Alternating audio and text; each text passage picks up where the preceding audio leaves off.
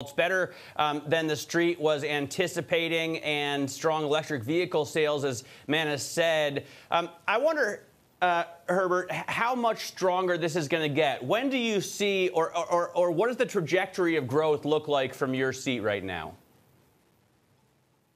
You know, we would be very happy if we could finish the year basically on levels of 2019. That would be our target.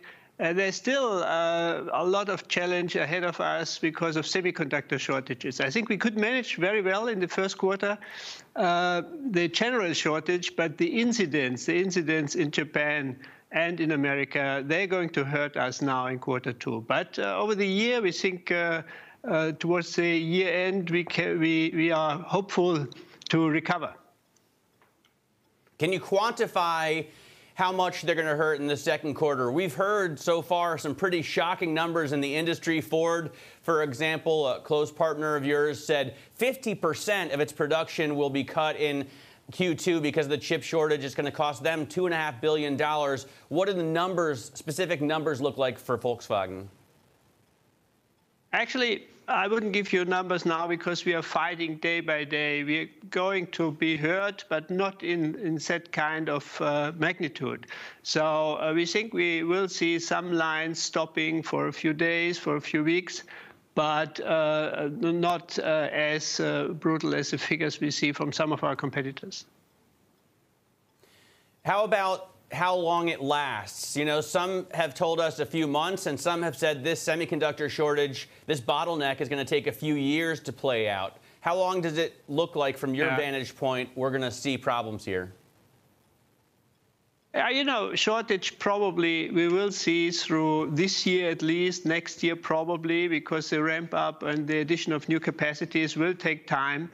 But what we hopefully not going to see is such kind of incidents which we can see all over the world next quarter because of the incidents we had in America and in Japan. So semiconductors are going to be tight supply, but I think there's a lot of now additional capacity added. We are in direct discussions and dialogue with the semiconductor manufacturers, with the foundries, and we think that it's a transition. The semiconductor demand has raised a lot because of the Internet of Things, and now it's important to add capacity as fast as possible. I wonder about the ways in which you get the most out of your production. Other car makers have cut out certain functions, capabilities from their vehicles, taken out some screens from their vehicles. You've got, obviously, incredibly high-tech vehicles. The tagline for Audi is Vorsprung durch Technik. Is it possible to produce more cars if you cut back on some of those additional capabilities the cars have?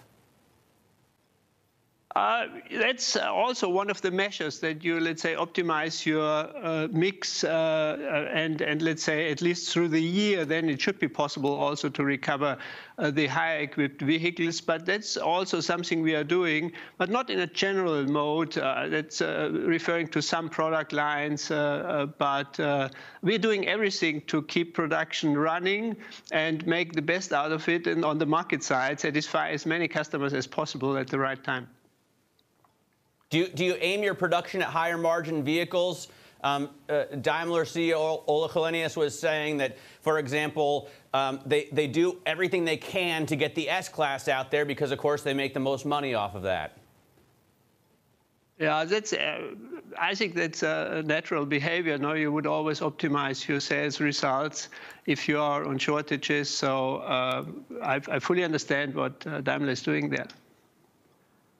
You are investing so much in technology, Herbert. I mean, those have been the biggest headlines in terms of the way you're steering your company right now. Software is obviously a massive investment that our Christoph Rauwald has been doing a great job reporting on. What about the chip side of things? Will you make your own chips the way Tesla, the way Apple has designed its own chips?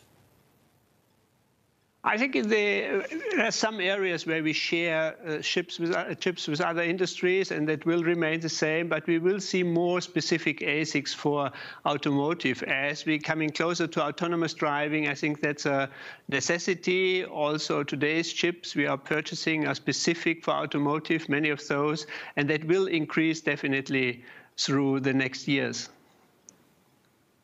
Is IT becoming so key to the production of your cars that you need to add a new board member specifically responsible for the technology that's going into making these vehicles? The biggest step was really founding a software subsidiary, Cadillac, and we are ramping up our capacities. We are filling in the job cards. We're making good progress. We have towards the end of the year, we will have close to 5,000 people working there, 15 companies which we are integrating, and then step by step we will ramp up our capacity. So we are well on track. But you're not searching for a new management board member to strictly focus on the IT?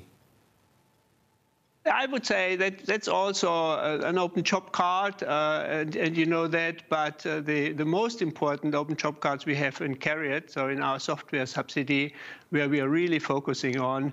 The board member would focus more on the company software side. That's something which is not the highest priority. I'm looking at pictures of the i4. Have to say it's gorgeous. I have friends who already have taken delivery and love them. You've also got the Q4 from Audi coming out. You've got the Taycan Cross Turismo, the wagon version of the Taycan. Will you narrow your EV sales gap to Tesla this year? Will you even close it possibly by, say, 2022?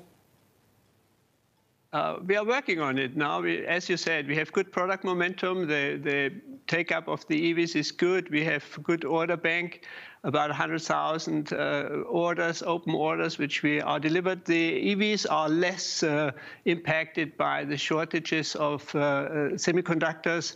So yes, and we had an increase of 80% EV sales, more than 170% more plug-ins sold. So we're still optimistic that we can reach our very ambitious target of selling 1 million EVs in 2021.